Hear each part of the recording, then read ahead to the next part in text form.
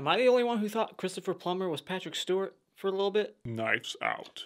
Happy windy Thanksgiving, everybody. Hope you had a good Thanksgiving. It is windy as shit right now, so I have to do this quick. My house is rattling. The wind is so strong. So I'm just going to give you my quick thoughts on Knives Out before my house gets blown over. So, Knives Out is the newest movie by Rian Johnson, the guy behind Star Wars The Last Jedi, Looper. I haven't seen Star Wars The Last Jedi, but I know Looper's a good movie. Time travel with a twist. Got Bruce Willis and Jimmy from H2O. Good movie. Check it out if you haven't seen it. But Knives Out is the newest film from him, and it is a whodunit mystery. It even advertises itself as a whodunit within the trailer. And I feel like that trailer gives away a little too much, so if you've seen the trailer, it does reveal a couple of things that they shouldn't have. If you haven't seen the trailer, do not watch it. Go into this blind. Now, this has a big, great cast, so if there's any positives I can give it, it is the cast. I thought everybody was great. You got Toni Collette from Hereditary, a movie that I love. She plays the very, almost childish, weird, in the trailer, she's the typical, she sounds like a 16-year-old girl, the way she talks. Oh my god, you're famous, right? Chris Evans, Captain America, is in here. We got Don Johnson. We got Jamie Lee Curtis, Laurie Strode herself. And we got Michael Shannon from 8 Mile and all kinds of stuff. He even, I think he got a start in Groundhog's Day. But the list goes on and on. There's a lot of people. So, stellar cast, but they don't use them as good as they could have. We don't get too many lines or moments with a lot of these characters. The story is more focused on Marta, the nanny or the nurse who takes care of look-alike Patrick Stewart. He looks like, I thought he was Patrick Stewart for a while, but he's Christopher Plummer. But this story is about her, and we got Daniel Craig, who's the investigator, and he needs to find out who killed Christopher Plummer because he suspects foul play. Who's the murderer, or is there a murderer?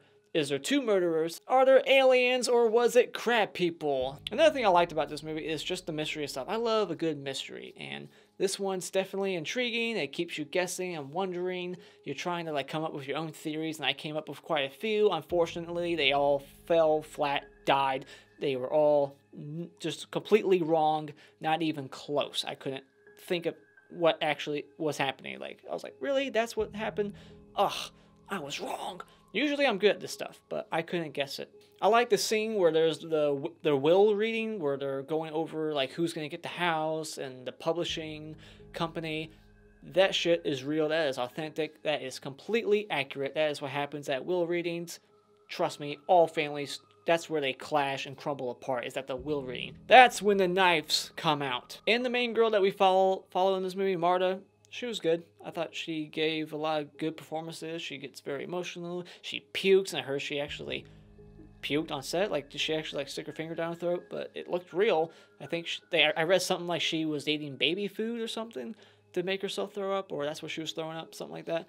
But yeah.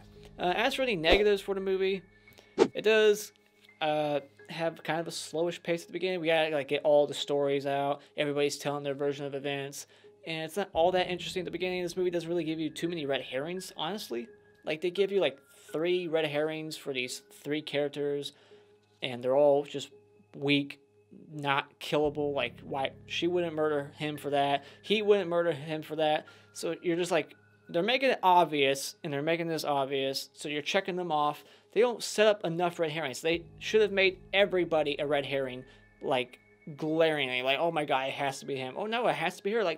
They don't really direct you from person to person. It's just okay, we got 3 red herrings and that's it? What about the other 6 people in the movie? The trailer sells this movie as a comedy, and unfortunately, the 2 or 3 jokes that are kind of funny are in the trailer, so therefore nothing was actually funny. I didn't laugh once, and there could have been more humor in this film. There's this weird donut bit that Daniel Craig goes on and on about donuts and his theory, and it falls flat. It's not funny at all. It's just weird, and you're just shaking your head oh my god, I can't believe Daniel Craig is saying this. And Daniel Craig's accent is completely fake. I wish he just would have stuck with his actual accent. I think he has a British accent.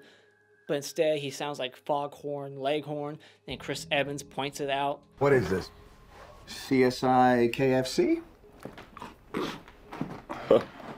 They have like this little plot device, this little trait that Marta has where if she lies, she pukes, and that's bullshit. There's no way that's the actual thing. But it's only here so that the audience can officially like believe her at her word when she's telling her story, and when she's being interviewed, we can like take her at her word. You know, without that plot device, the audience might keep her as a suspect. Well, she's telling the truth, see? But all in all, it was okay. I just wasn't that crazy about it. There was shockingly not that much Jamie Lee Curtis in this.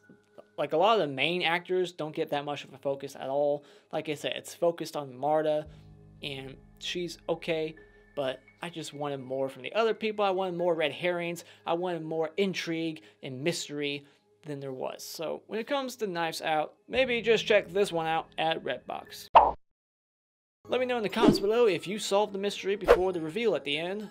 I would be very curious to see if anybody did. So thank you so much for watching this. If you like what you've seen here, you can hit this like button, and you can become a subscriber today just by clicking on my cartoon face in about 5 seconds. And until next time, happy Thanksgiving.